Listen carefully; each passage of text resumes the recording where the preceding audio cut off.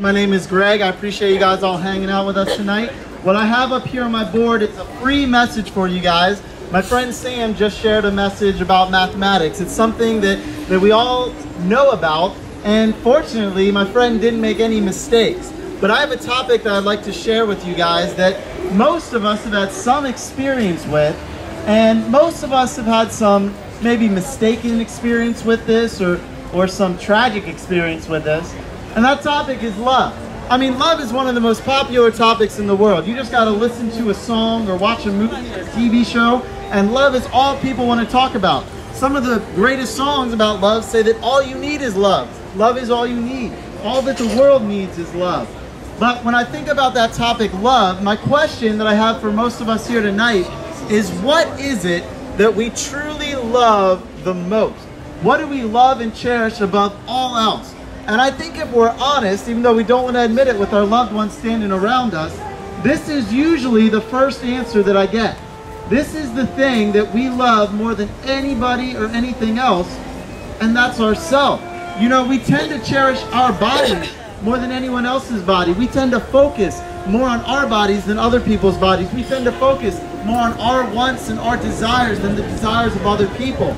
A great teacher once said that if every one of us simply valued the people around us as much as we valued ourselves, the world would be a much better place. Unfortunately, most of us love ourselves more than anything else. But there are some people that love things more than themselves, and this was the next thing that I thought of when I thought of what we love the most in this world.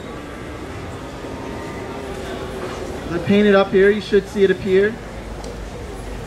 Now, a lot of people would like me to put the word money up there, but the truth is that we love stuff more than anything else. We don't exactly love money. We love the stuff that we can get with our money. We want to be able to get that bigger boat, the bigger car, the bigger house. We want to be able to get more and more and more.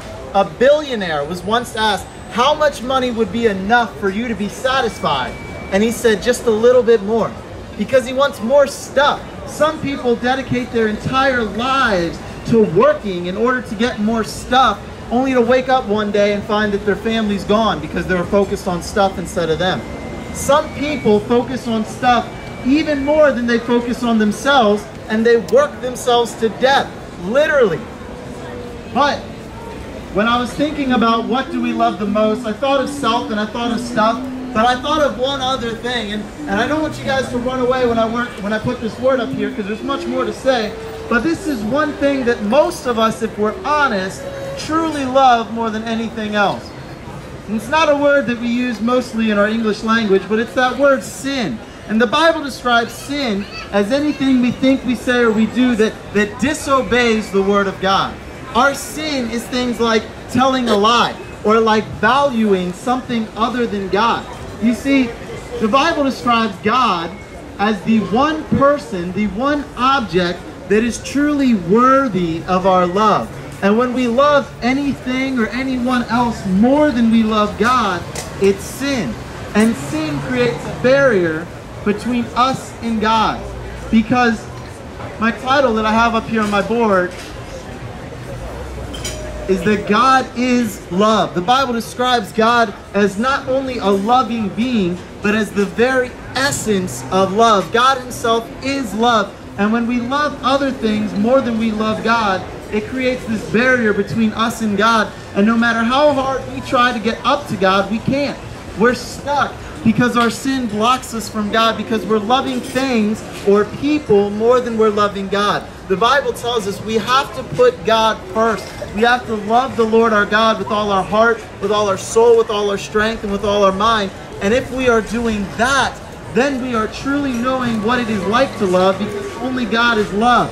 The Bible also tells us that God loved us so much that even though none of us are perfect, none of us are righteous, all of us have loved things or people more than we love God.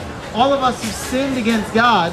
God loves us so much, he sent his one and only Son, Jesus Christ, down to this earth. And when Jesus Christ came down to this earth, he showed us what it was like to love.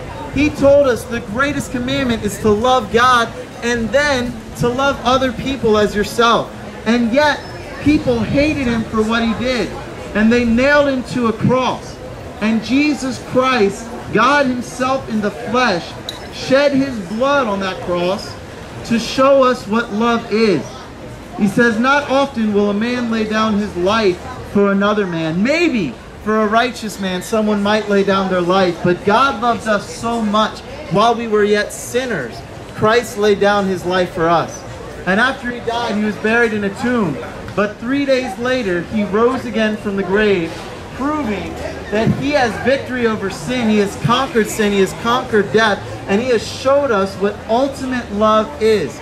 And guys, Scripture also tells us that if we know God, we know love. And if we have a relationship with God, then we know what true love is. And the Bible tells us if you truly know God and love God, then you will love others. You know, I wanna share with you guys something real quick. I just have one last thing before I go up here. This is my girlfriend over here, the lovely Hannah. If you wouldn't come a little closer, Hannah. Wonderful girl.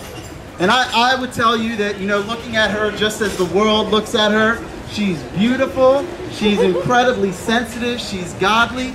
I value her more than I value anyone else. And I wish I could tell you that on my own I love her, and I should love her based purely on who she is. But because I know God, because God lives in me, he gives me the ability to love her more than I ever could on my own. And because God lives in her, I know that we can have a right relationship with each other. And so, she didn't know this was going to happen.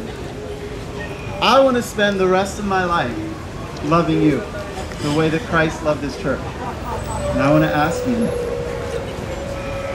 will you marry me?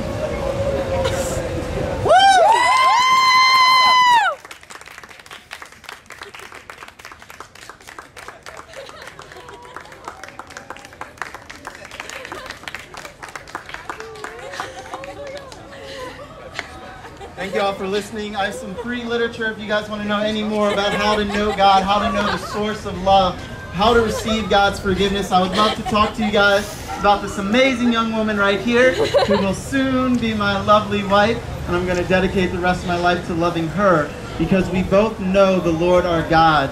We can love each other, and I pray that every one of you knows God and knows love and can love one another. Thank you all for your time.